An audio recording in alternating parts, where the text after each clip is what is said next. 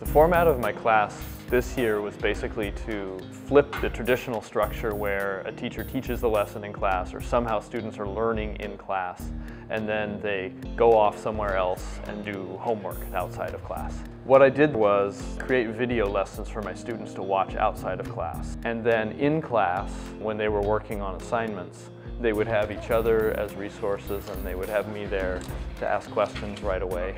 Creating videos put the learning of the lesson a little bit more in their control. They could choose when they wanted to do it, or they could pause it if they wanted to take breaks. They could stop and go back and watch pieces again.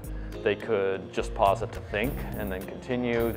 One of the motivations for taking on the project was so that I could spend more time interacting with the students directly, walking around the room, talking one-on-one, helping with people. Every day I can talk to every student and check in with them and see how they're doing and look them in the eye and answer particular questions that they have. I think it's really creative and different, but it's really helpful for me because I can learn the lessons at home and I come to class with actually more questions.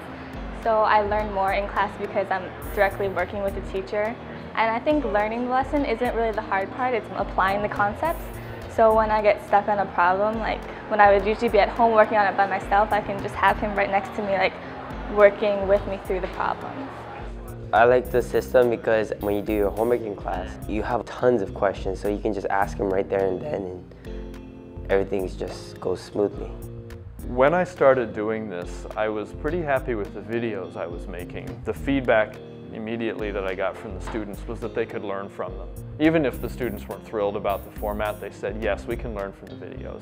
I actually really like it because instead of trying to rush the lessons in class, like how it is in some classes, we can take our time and watch the videos, and if we need to go back, we can, instead of like asking over and over, like, I don't get it or something like that. And then when we come into class, it's easy because we do homework, and if we need help, we can ask Mr. Best.